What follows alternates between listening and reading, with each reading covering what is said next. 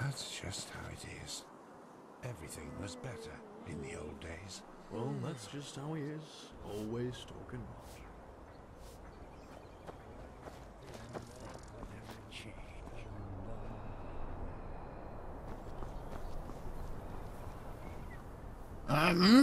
Who are you? Yarrow, this is about his death, isn't it? The rampage. Of course, who hasn't? Yarrow was one of us, after all. It is terrible. Simply terrible. You want to hear an old man's opinion, though? I always expected that something like this would happen. Malthus, forgive me for talking about a keeper like that, but it's the truth. Hard to explain, really. Come on, let's find somewhere to sit. It'll be easier to talk that way. Huh? Can I help you? Blazes, why do travelers always think I'm here to answer the questions? But, well, let me think. You should take a look at the beach right behind Merrick's farm. The tides wash all kinds of plunder ashore. You should go armed, though. There's a lot of king's crabs around.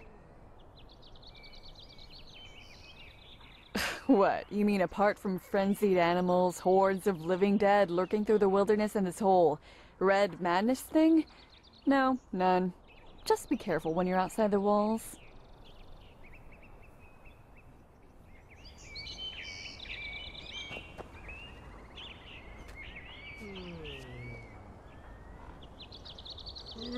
Well, Yarrow. That's quite a subject, you know.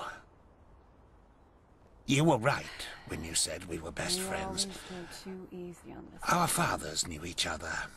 For as long as I can remember, Yarrow and I were getting into trouble together. At least, until his mother died. No. Bandits killed her in broad daylight on Penny Road. Today these incidents are common, but not back then. The road was considered safe. Very safe.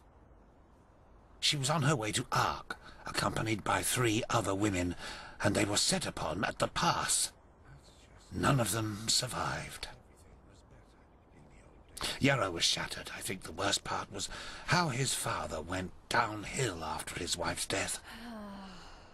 The fishery decayed, and the poor guy filled his days with boozing and sleeping.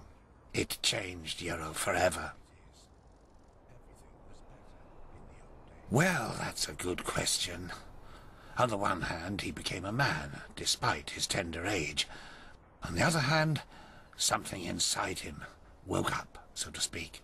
A desire to make more of his life. Old Mother Jenica noticed it and took him under her wing. He learned how to read and write, and soon he knew all the holy verses by heart. When he didn't have to help his drunken father, he helped in the village as much as he could. Indeed, that's one way to look at it. It wasn't long before he was the jewel of the village, the striving young fisherman destined for great things, even though he was only on the path of a manufacturer. And then the inevitable happened. A keeper of the order came to Riverville to see the prodigy with his own eyes. And behold, in addition to Yarrow's ingenuity, he also had a slumbering, magical talent. The keeper took him away, and a few months later, he started his novitiate.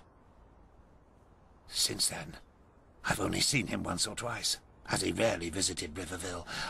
I don't think he ever noticed how much that hurt me.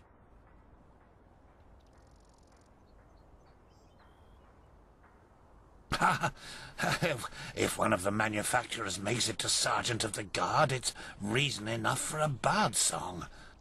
He must have been the first novice in centuries who was not of the sublime path. So yes, it is uncommon. more than that.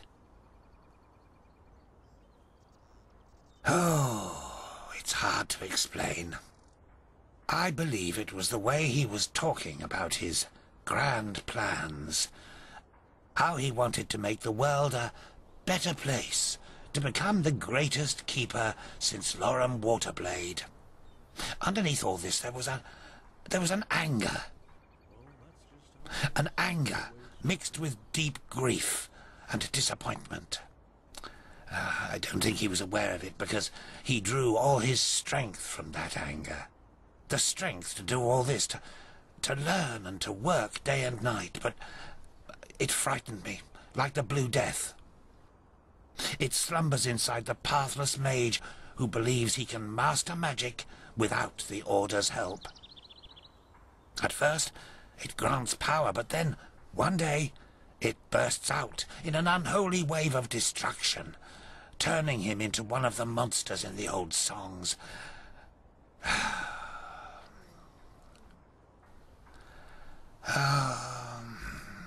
Anyway, I'm just an old man. What do I know about these matters? Now let me go to sleep, my dame. All these memories are making me weary. Yes, of course.